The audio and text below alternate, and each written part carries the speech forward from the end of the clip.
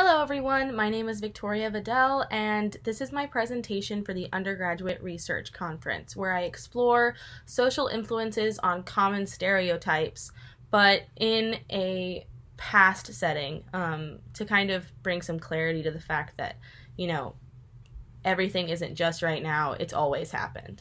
So after reading Hannah Webster Foster's epistolary novel, The Coquette, published in 1797, the exploration of 18th century social villains, the Rake and the Coquette, was immediately intriguing. My research question became, what social influences are leveraged to interpolate men and women into the identities of Rake and Coquette? My analysis explores a concept that social influences within a community are what cause these identities, rather than the individual themselves.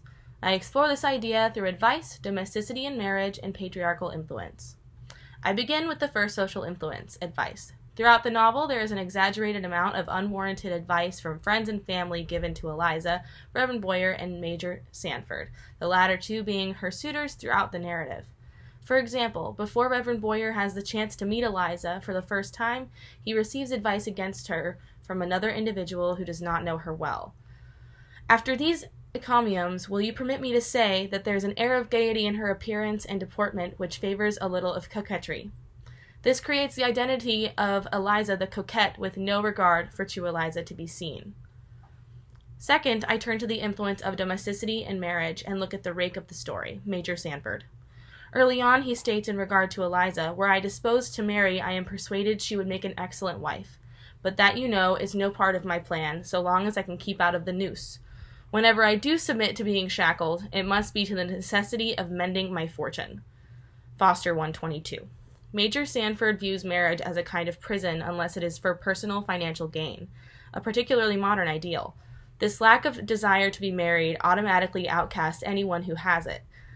Major Sanford and Eliza both lack this desire and express their thoughts of their disinterest in a lack of freedom.